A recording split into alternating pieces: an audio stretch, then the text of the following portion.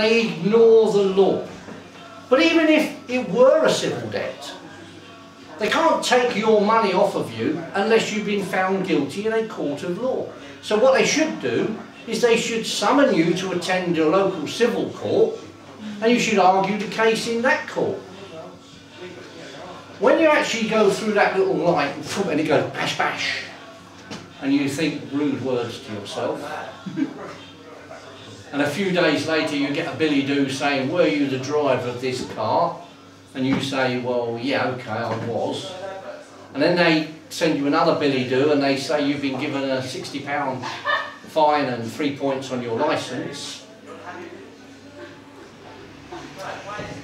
Or you can go to court and contest it. But if you go to court, you will get 6 points on your licence and up to £1,000 fine. Anybody had them? Yeah? It says that, doesn't it? Yep. Yeah. But that little bit which says if you contest it, if you've got the audacity to actually contest it in court, then in point of fact, we are threatening you that if you've got the audacity to do that, we're going to double the points on your licence and we're going to charge you up to £1,000 in a fine. Now, every dictionary I've ever come across would say that was a threat. Yeah, threat and coercion. Yeah? Every dictionary I've ever come across would say that was a threat. And English law is supposed to operate on the normal, everyday meaning of the word.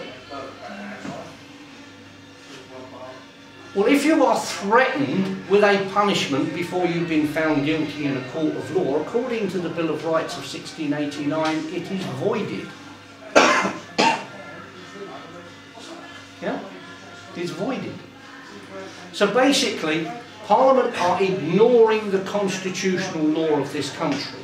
And then you see they come along and they say, well, we've been robbing you blind, but we're allowed to do that because the Bill of Rights actually says we can rob you blind. Because what we do in Parliament, we can't be prosecuted for. Don't let your 14-year-old daughter go to Parliament on her own. But we found a sensible judge. Because they took that to a High Court judge, and the judge was quite sensible, and he said to them, there is no moral or legal basis in your argument. Go to trial. But they're members of Parliament, aren't they? So they're going to appeal this all the way. Because they're members of Parliament, they're getting legal aid all the way. You get prosecuted by your local council because they think that you haven't paid them your taxes and your rates. And what are they going to do? You go along, you see a solicitor saying, I'd like to claim legal aid. Oh, what? No, you can't claim legal aid. You can't get it. The members of Parliament who are on 60 odd grand a year, basic pay, plus all the stuff they're stealing off us, they can get it. So they're going to appeal that all the way up to the European Court of Human Rights, which is a premenium and high treason. I say, let's bring back premenia and let them do it, and then we can hang them all. Much better system. Forgive me for asking this, but I thought we had a legal fiction, which is your name in capitals, which in the commercial world... You've been watching the John Harris, haven't you? And, a free man on the land. And the legal fiction is a debtor, and a debtor never wins. No. We've got all this stuff that's spouting about all over the internet. David Icke and co are pushing this stuff out about free man on the land. And it's being used in order that people can avoid paying their rates. And if you stop by a policeman, you say to him, I'm not prepared to tell you my name because I don't want to enter into a contract with you. Yeah, I get a lot of people phoning me up and sending me emails saying, help, what can I do? I was stopped by a policeman, he asked me for my name, I told him I wasn't prepared to enter into a contract with him. He stopped laughing and then he arrested me for obstructing an officer in the execution of his duty. What can I do? And I say to them, well, go and find the policeman that stopped you and who arrested you and apologise profusely for wasting his time. Because frankly, if he's anything like me as a policeman, I'd stop you because you turned left where you shouldn't, and I'd stop you and I'd have a little chat with you, and I might ask your name, and I'd do a vehicle check to make sure it's your car and you're entitled to drive it, and I'd check your documents, I'd give you a producer, all of which I'm allowed to do by law.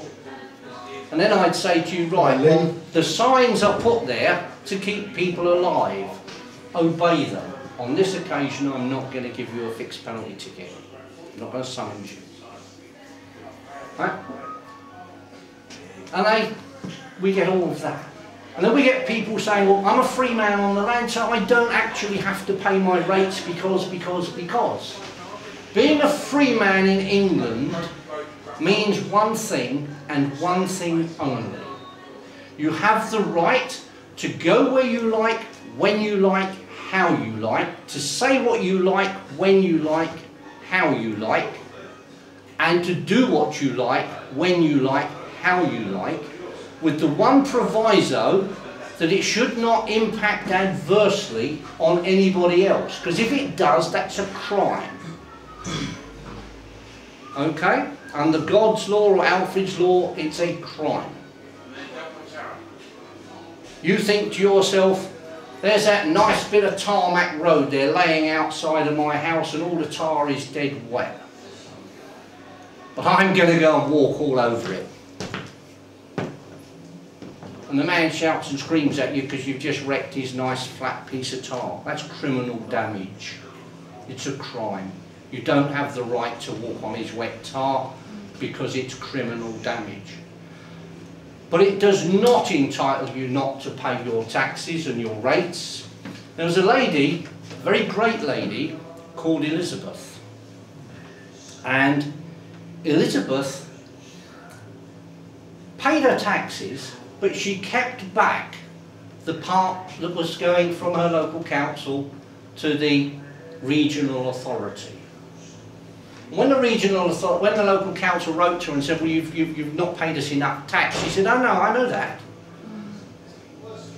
But I don't have a right to elect anybody to the regional authority. I can't question the regional authority. I don't know who they are or how they're appointed or anything else. In fact, no say in it at all.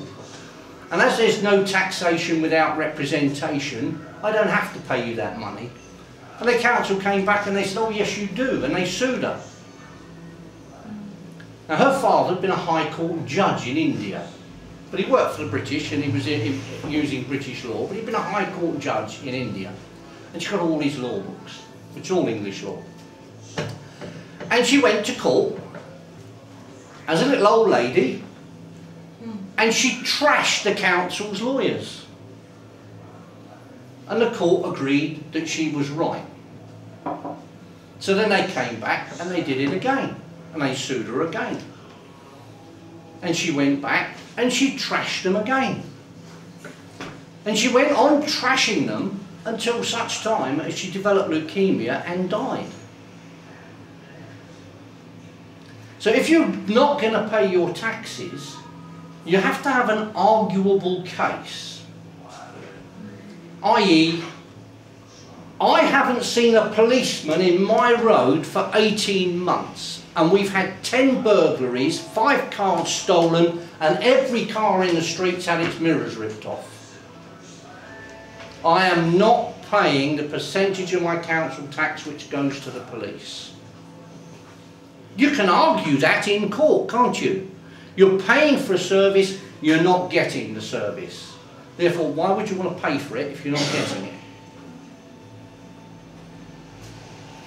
But if you want that service, I'll tell you how to get it. You get yourself a residents association and you invite your local chief superintendent along to a meeting of your residents association so he can tell you about the policing of the area. He will undoubtedly bring along the local area inspector, who will undoubtedly bring along the local home beat officer.